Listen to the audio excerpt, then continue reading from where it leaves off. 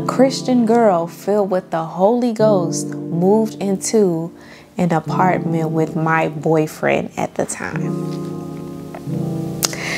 First of all, saying the word boyfriend just really, I can't get with it at this point in my life. Like, hey family, welcome back to my YouTube channel. It's Kamaria. If you don't know me, this channel is for all things faith-based, but most importantly, this is a channel where I talk about my journey as I walk through life with Christ. So if you're looking for someone to speak on their journey and give you the real, the raw of their journey with Christ, because it's not the easiest. If you're looking for that, then you have landed in the right place, and make sure you subscribe because we're getting ready to talk about my healing journey, okay? So today I have a story time for you. So let's talk about it. I've told this story a little bit before, not on YouTube, but maybe on my podcast and on my Instagram, but you know, God is really wanting me to share my journey, my testimony. That way it can be like learning for those who are walking through life with Christ as well. So that's the only reason I'm sharing this. So I have my journal right here just in case I forget what I have to say. But today's topic is the time a Christian girl filled with the Holy Ghost, moved into an apartment with my boyfriend at the time. First of all, saying the word boyfriend just really, I can't get with it at this point in my life. Like, it sounds very much like just childish, and like it just should not be said out of my mouth. But also, to say this is a little bit, you know, it used to be embarrassing. It's no longer embarrassing anymore because I know that I've learned from this. But I was a Christian woman filled with the Holy Ghost, deciding to live with a man who did not have intentions on marrying me, but was, you know, perfectly fine with me just being his girlfriend at the time. So that was something that I shouldn't have did, but let's talk about the history of it. So even before that, him and I had lived in an apartment together. It was my apartment, and I allowed him to stay there with me. But at that time, I wasn't really saved. I had not completely given my life over to Christ, and I wasn't really trying to walk out life with Christ at that point. I actually got saved while in that apartment. And honestly, that's when like all hell broke loose in our relationship that we had at the time, because I was starting to grow. I was starting to walk through the things of God, read my Bible. And so I was changing. And the change that was occurring, it was honestly like bumping up against, you know, who he was and the things that he was dealing with, the things that he was currently doing in his life. So my change, the Holy Ghost being on the inside of me, it just completely shifted the trajectory and just it shifted everything concerning that relationship. I had gotten to that relationship when I was in a very vulnerable place. I had actually just lost my father. And so, yeah, I was looking for security. I was looking for safety. I was looking for comfort. I was basically in a very vulnerable place, and I had not allowed myself to heal before jumping into a relationship, because I was, like I said, I was looking for that comfort, for that security and everything. I was living in downtown St. Louis by myself. So I was like, I don't want that. And yeah, I welcomed him into my space, and yeah, as I started to grow on my journey with Christ, like I said, I began to change. And as I began to change, the whole relationship started to change, and we were really like bumping heads, and it just no longer felt the way that it did before. And I know now that's because I was not the person that I was at the beginning of the relationship at that point in time. So that's a whole conversation within itself. I think we're going to talk about that, because it's very important that you do not jump into relationships. Don't make big decisions or anything when you're in a state of vulnerability, because let's be honest, that's not really you. That's not your mindset. That's not how you usually think. You probably thinking out of a place of hurt, pain, and vulnerability. So that's another topic for another day. But let's talk about why me, after being filled with the Holy Ghost, after walking with Christ, after, you know, just listening to him, why I decided to move in with this man. Okay, so I was living in my own apartment, you know, just doing the things that I'm supposed to do, working, all of that good stuff. And I had got a desire, like a deep desire for ownership. Like I really wanted to purchase a home, and I felt God telling me, I felt God showing me that, you know, I am supposed to own a home. Like ownership is for me. And I was paying a lot of money for my apartment, and I no longer wanted to pay that. And I'm somebody that's been living on my own since I was about 18. So I've been paying rent for a long time now. Okay, I'm 26. So I've been paying rent on my own for a very long time. So I was like, you know what, God, I began to like add up all the amount of money I've spent on just rent, and I could have been paid off of my student loans, so I could have been almost through paying off of a home. And so because I started to like add that up, I'm like, okay, God, I want ownership. I want a home. And I began praying into it. I began looking into it. I was looking into different first-time home buyer programs, everything. I found me a realtor, looking into it. And as I was praying, I know I was coming up to the end of my lease. And before I even made it to the end of my lease, y'all, why did my leasing office give me a letter saying that they were going to increase the rent 35%? At that point, like I wouldn't have even been able to afford to live there. So I didn't understand why they were doing that. But anyways, I live in Arizona and the rent prices have gotten crazy. But there was a 35% increase in my rent. And I was like, yeah, God, I'm not doing that. I'm taking this as a sign that I need to be an owner of a home, because who's about to be paying this for rent? And so I began looking for a home. I began working with a realtor, got in touch with some lenders, and every lender that I applied for, I did not qualify for a loan for a home. And I was so frustrated because I was really praying into it. And I really felt like God was showing me that, you know, at that point, ownership was my portion. But I could not get qualified for a loan. And it was crazy because at that time, my credit score was about a 780. I was making about $55,000 a year, and I didn't have any credit card debt or anything. The only thing that I had was my student loans. And so my debt to income ratio, my student loans cost way more than the home. I mean, way more than what I was, not way more, but it was almost neck and neck with what I was making, right? So my debt to income ratio was not good. So, nobody will qualify me for a loan, not even the what is it called? My bank. I have a credit union, not even the credit union that I banked with, who saw my transactions, who saw how much I made, who saw what was in my savings. Not even them will qualify me for a home. So I was just like, okay, God, everybody's saying no, but I still believe that there is a yes for me.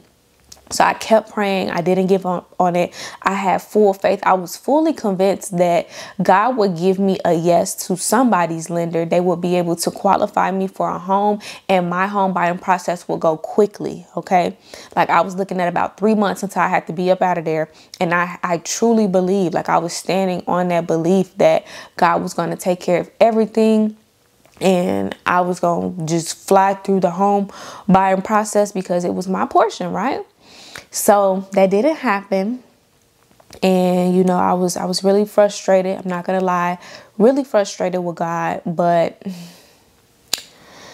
I had to let it go because ownership for me, I know it's my portion. I know it is my birthright. However, I know that timing, place, everything is important. And so God was showing me that it's my birthright. It's for me, but it just wasn't that time. And I'm okay with that now. So that situation is what led me to staying with my boyfriend at the time. I'm going to stop saying that word because, like I said, I don't like the way it sounds. But that's what led me to stay with him. I had actually had a conversation with him, let him know, like, hey, I've been trying to move. Like, everything ain't even been going right. I don't even know why I was talking to him about this. I feel like when you're going through things, you just should not talk about people that you're supposed to be separating from. Like, I don't know. But I was talking to him about it, and I was letting him know, you know, I had already put a security deposit on another apartment, but I didn't really want to move into that apartment because I really felt like ownership was my portion. Like I was stuck on that thing. And so I had put in a security deposit for a new apartment, but I wasn't feeling it. And my guy friend, let's say that, at the time, he told me that he had prayed that I would have to come and stay with him. and so that we could basically work through things and, you know, work on the stuff that was the issues that we had, which was separating us. And in my mind, I'm like, oh, you prayed for that? Maybe that's why, like, nothing's working. Like, maybe we're supposed to work through this together. Maybe that's what it's supposed to be. And so I fell into that.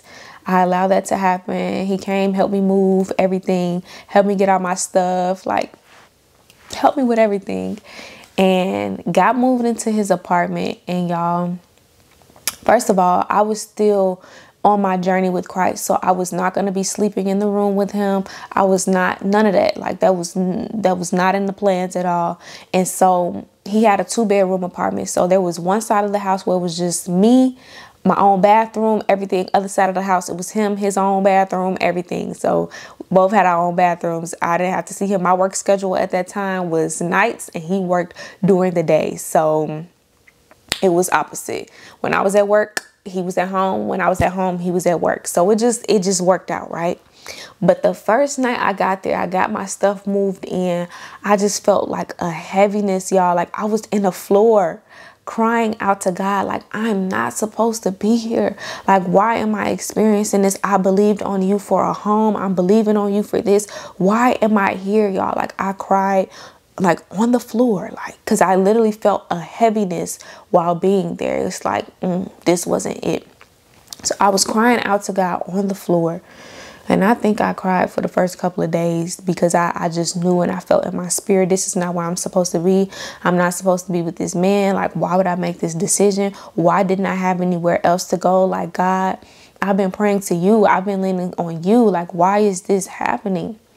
And so throughout that process, like, a lot of things just started happening. A lot of red flags, a lot of just the way that I was feeling, a lot of the way that I was feeling in my spirit let me know that I needed to get up out of there. I didn't know where I was going, but I know I needed to get out of there. Okay. I know I needed to get out of there. So my spirit became alarmed. I was able to sense more things. Like, I was able to just feel when he was near the apartment. Like, it became really crazy, y'all. So I made up in my mind, like, you know what, God, I need to exit this situation, but I don't have anywhere to go. Because at that point, I had quit my job, y'all. I had started a coaching business, and it was doing well. I had made $10K the first month that I had launched this coaching business. So I'm like, I'm gonna be good. Like, everything is about to be well. Like, it's good. I needed this break from work. But then, like I said, I started I kept feeling things in my spirit that I was not supposed to be there. I no longer felt safe in that environment. So I knew that I had to get out of there. And so I'm like, God, help me get out of this situation safely. Let this be a good, give me an exit plan, God. And so it came that my guy friend, he needed to go out of town for a couple of weeks. So for work. So he left, and as soon as he left, I got my stuff. I had to hire some movers that I did not have the money for, and I got my stuff up out of there because, like I said, y'all, my spirit became unsafe, and I knew it was the Holy Ghost unctioning me to get out. And once I prayed for God to make an exit for me, and out of nowhere this man needed to go out of town, baby, I got my stuff and I got up out of there. Okay, I didn't have anywhere to go, so I started staying in Airbnbs, which that's a whole experience within itself, but I'm gonna end up talking about that later. But I ended up going to stay in Airbnbs because I was fully convinced that God had me, and I was not going to stay somewhere where I did not feel safe or where my peace just wasn't there. I was willing to go into debt to pay for an Airbnb rather than get the peace, the healing, and the understanding, the relationship with God that I had built, for it to be broken down by being in an environment that just wasn't conducive for me. I was not willing to do that. So I'm like, okay, if I go into debt doing this, God gonna pay me back, because he knows why. He knows I'm being obedient to him, telling me to get out of this situation. So that's what I did. I got out of that situation. But my whole reason in sharing this is because this is something that I really had to heal from. And this is something that I want to talk to those who are growing with Christ, and you may be in a relationship, you're desiring a relationship. I want to just say, like, this a whole side note, okay? I really want us to do away with the overall term boyfriend and girlfriend, because one, it was never in the Bible, okay? It was, you courted, and you courted into marriage, meaning it was no dating. Majority of the marriages was arranged, so people knew who their wife was. But either way it goes, there was engagement, and then after engagement, there was marriage. Nothing before and after that. No fornication, no nothing. Nothing before that. It was just engagement and marriage. So I really think we need to start looking at relationships as that, and not moving in with nobody, none of that. None of that until marriage is established. So back to the story. I really had to heal from this, okay? I had to heal from the relationship. I had to heal from just the reality of this is not the person that God wanted me to be with. And deep down, I wanted to be with that person. So I had to heal from all of that. But the whole reason that I'm sharing this is just to remind you that if God tells you to like let something go, let it go, because if you don't, it's going to cause more harm than good. This relationship was something that I was supposed to been let go before I even made it to the first apartment that I was in, because I had moved from St. Louis to Arizona, and God was letting me know, leave that relationship alone. Okay, now he ended up following me to Arizona. That was none of my control. He followed me and came without me even knowing, but I still welcomed him into my home and back into my life at that point.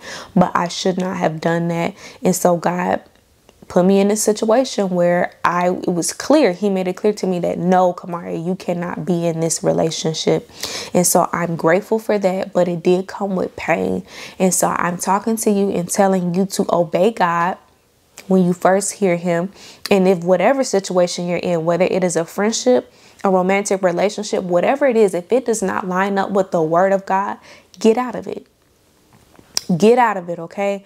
I told you I done went into debt, all types of things. And in the root of it, I'm not going to even say it was the relationship, because God told me to end the relationship. The root of that was disobedience, not breaking away from a person when God told me to let them go, okay? So being tied to somebody, it can cause you to do things that just don't make sense. I was filled with the Holy Ghost, following after Christ. Even I asked, at that time I had leaders at a church, I even asked them what they thought about it. And my pastor at the time told me, no, don't do that. And I did it anyway.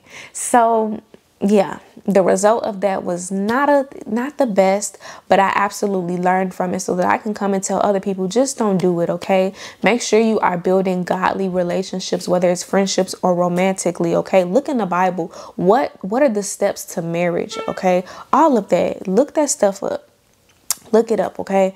And so now what life for me looks like now is I'm continuing on my journey of healing. I am aware that I am a wife, okay? Right now, I'm a wife. I am the bride of Christ. So right now, my duty is to be the best wife, the best faithful woman that I can be to Christ while he prepares me for my husband, okay? So that's what I'm doing. I'm obeying. I'm listening to the voice of God.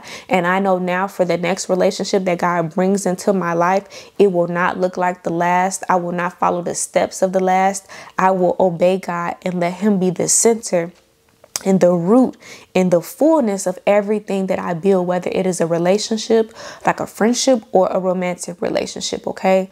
I'm not going to allow myself to go out of the will of God, because that is consequences to it. And it's going to be a process of healing if it brings some hurt or some trauma, okay? So that was my whole purpose in sharing this.